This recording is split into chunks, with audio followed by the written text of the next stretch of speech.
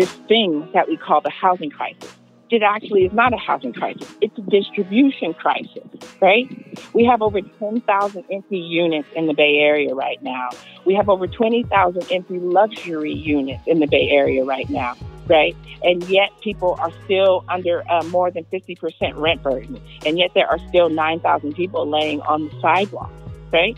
It's not a housing crisis we're experiencing. It's philosophical, it's priority, it's economic, and it's political. We have to recognize that. Welcome back to The Response, a podcast, book, and documentary film exploring the remarkable communities that arise in the aftermath of disasters. I'm your host, Tom Llewellyn. After an extended holiday break, we've begun working on Season 3 and are looking forward to releasing new episodes in the coming months.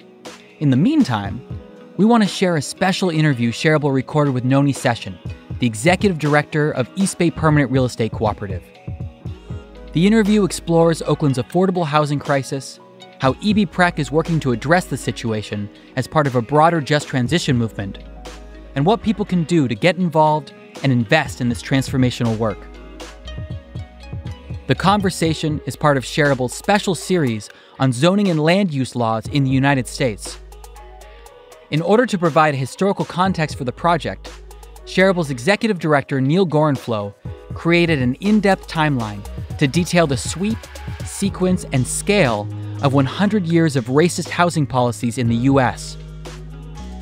The entire series has been wrapped up into an ebook with the title, How Racism Shaped the Housing Crisis and What We Can Do About It. You can download a free copy right now on the homepage at shareable.net. That was just a taste. To listen to the full episode, please visit theresponsepodcast.org or find The Response wherever you get your podcasts.